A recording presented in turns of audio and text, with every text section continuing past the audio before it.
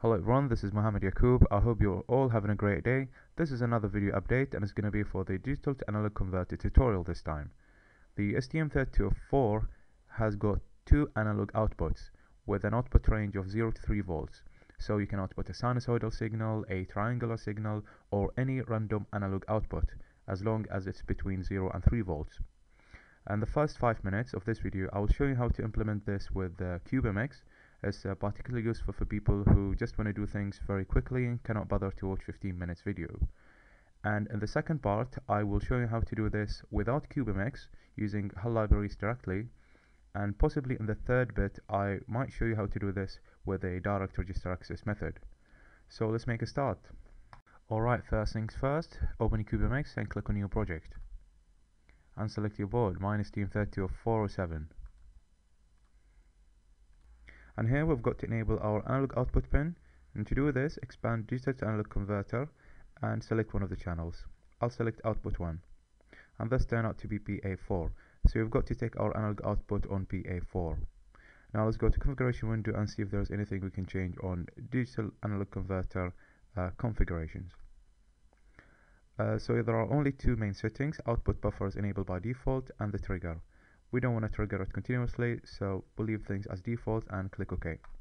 Now ready to generate the source code, click on this icon and give your project a name and select the right IDE and click OK. And on Keil Microvision we need to expand this folder and application user and open the main.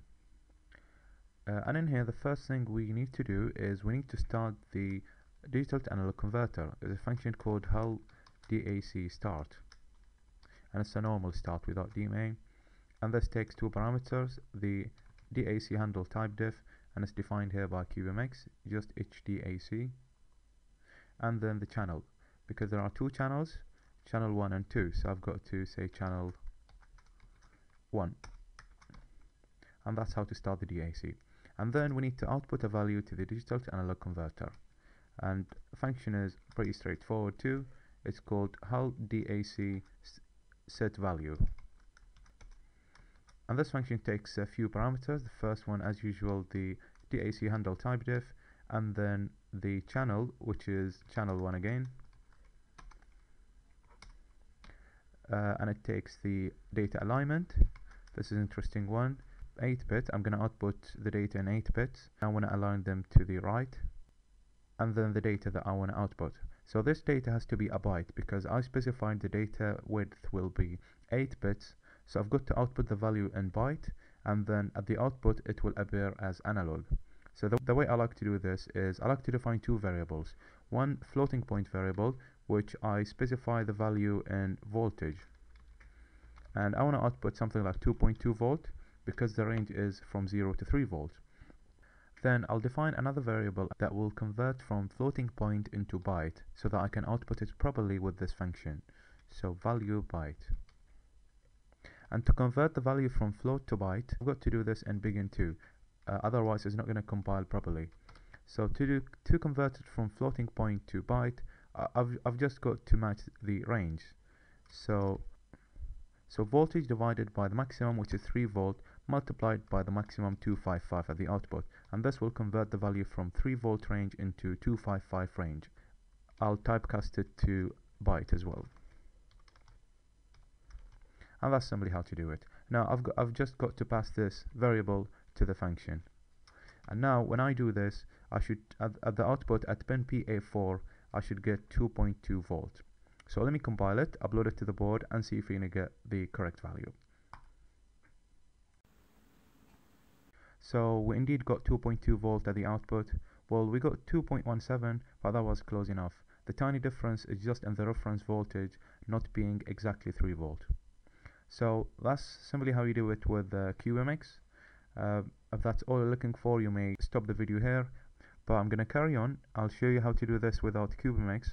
This second part will be very useful for people who want to know more about the HAL driver and how things work in the background. So to do this without CubeMX, we need to do everything in Keil Microvision. The first thing we need to do is to go to project and click on new Microvision project. We've got to select a location for our folder. I'll create a new folder here. I'll call it DAC1 no cube. and all the project files will be stored in this location. I'll call my project DAC1, no cube as well. Now we need to select our board. We've got to go to ST Microelectronics and STM32F4, and the board is 07. VGT, of course, and click OK. Now we need to select the software components. The first thing we need to enable is the SimSys core. We need to go to device and enable the startup software component. This is extremely important. This will start up the device and set up the clocks and everything to default. And we need to enable digital to analog converter. Well, I missed one thing. We need to enable the classic too, and this depends on a few software components that we need to enable. So when you click resolve, they will be added automatically. Now we need to add our digital to analog converter software component, and this requires a DMA, although we're not going to use DMA, but we're going to include it too. That's everything we need to set up on the software components. Now we're ready to write our main. And as you can see, Keil Microvision generated a few software components for us. These are mainly the HAL driver and the startup file, but it didn't add a main folder for us, so I need to include my main file. And you click on new file, it's a C file, and you call it main. And in the main file, the first thing you need to do is to include the HAL library header file, and this is STM32F4 XX-HAL.h. And this would include all of the HAL library software components altogether. Next thing, I need to add my main function, and it's int main void no parameters and the infinite while loop.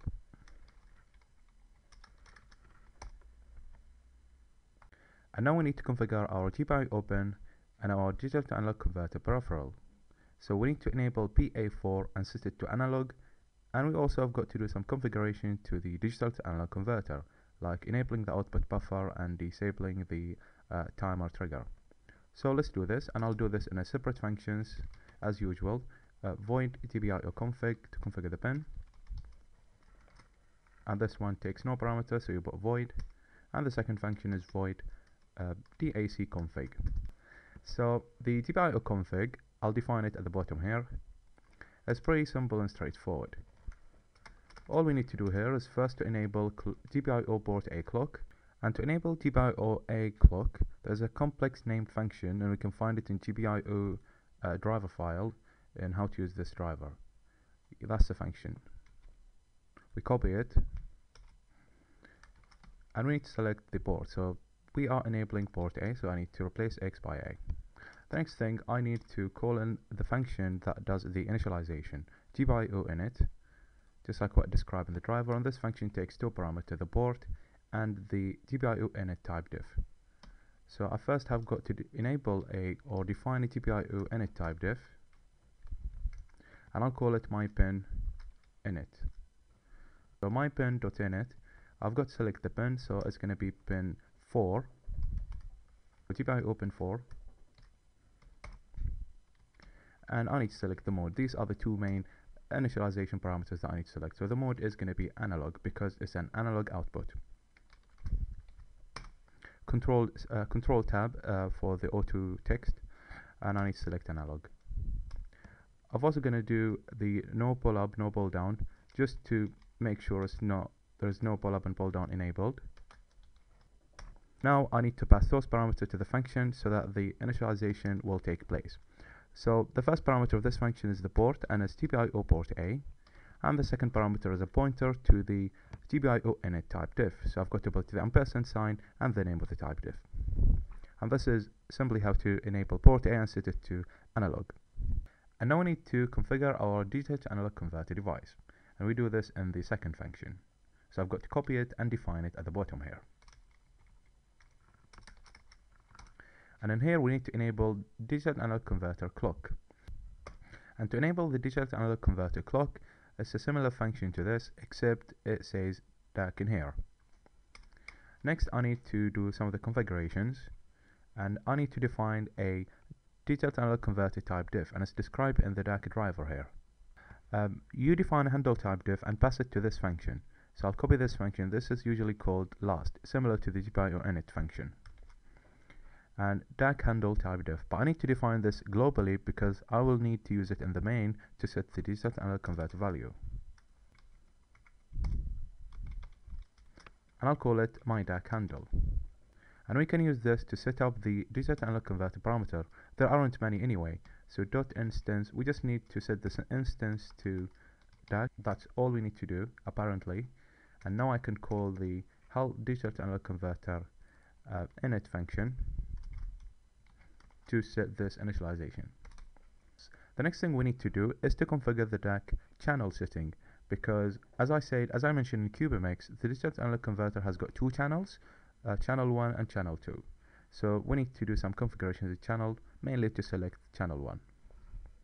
And again, the function is described in the driver. It's in the DAC driver rather. It's HAL DAC config channel. And we call it at the end as usual. And this takes three parameters. Takes the handle type diff, the DAC handle type diff, and the DAC channel handle type diff. So DAC channel config type diff. I need to define this locally though. I'll call it my DAC channel conf. Very long name. And for the DAC channel config, the first thing I need to do is I need to enable the output buffer. Then I need to disable the trigger, just like what I did in CubeMX. That's pretty much everything we need to do. Now I can pass in this to the DAC config channel function so that the configuration will take place. This function expects three parameters. The first one is the normal DAC handle type diff, so I still need to use that.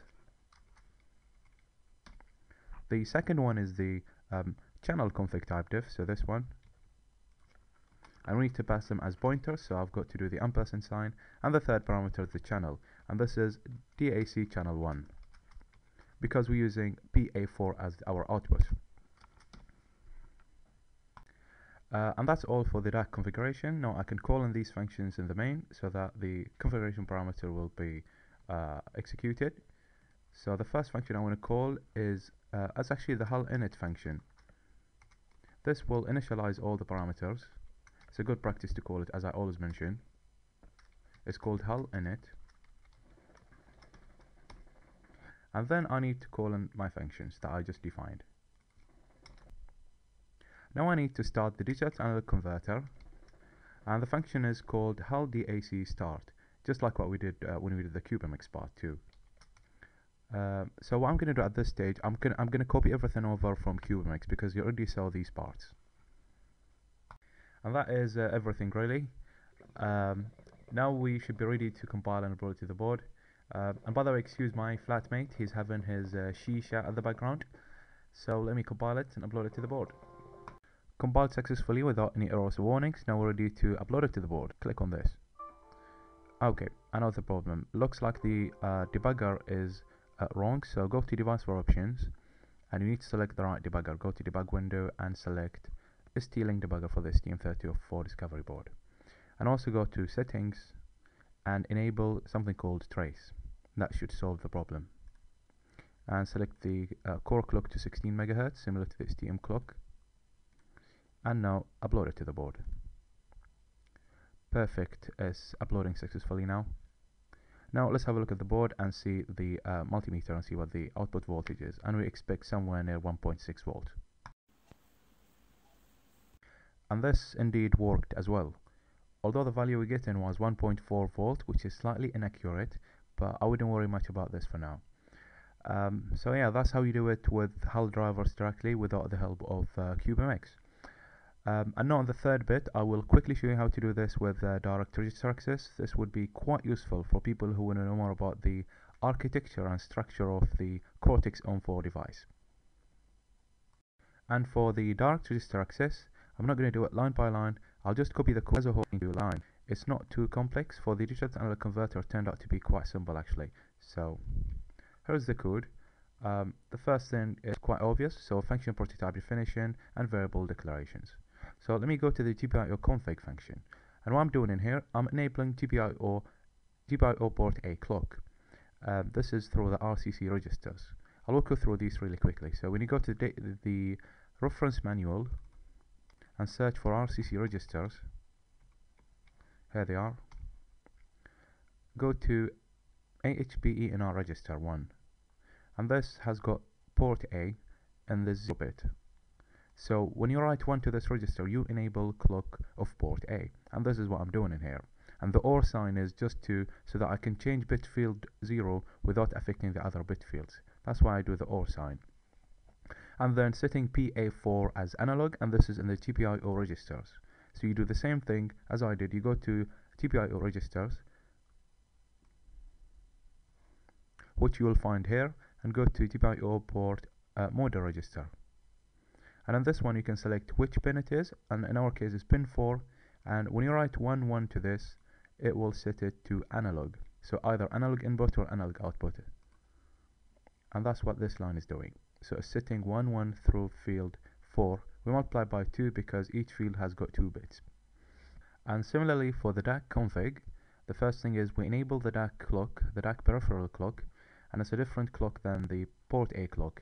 It's not AHB, it's APP1, and you can actually find out in the STM board clock diagram, and just like in here. So port A is triggered by clock AHB1.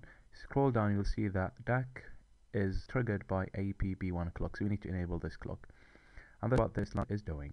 So for the RC register, as I've shown you, but through a different clock, we enable field 29 to enable DAC. Let me walk you through it quickly, in fact, just so that you have a better idea. So the RCC APP1 clock, which is this one, you see field 29 is to enable the DAC peripheral, and this is exactly what this line of code is doing. And then these two lines is just to configure the these are to clear out all the other settings, to clear the interrupt, enable, DMA, and things like this through the DAC control register. Let me take you to the DAC control register. It's this one on page 445.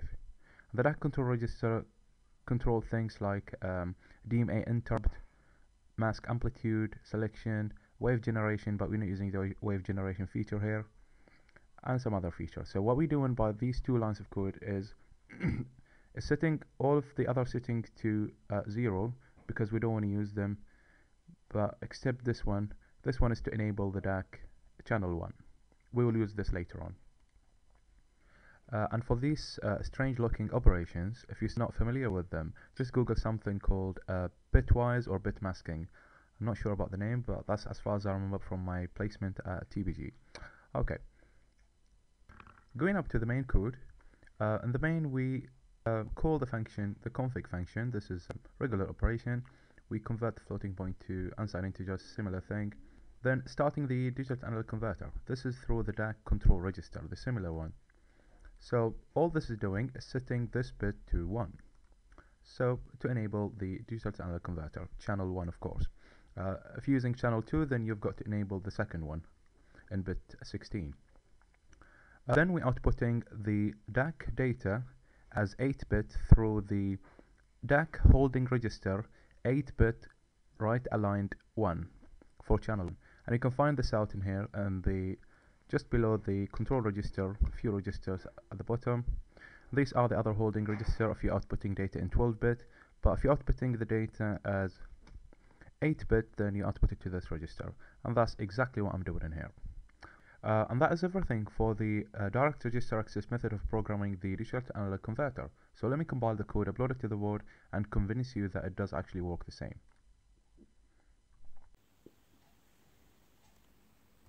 Perfect, it does work quite well. We got 1.76, even better than the HAL driver one, and that is quite close to 1.8. So that's all for this video. That's all I want to show you. Thank you very much for watching, and please don't forget to like and subscribe, and I'll see you in the next video. Bye.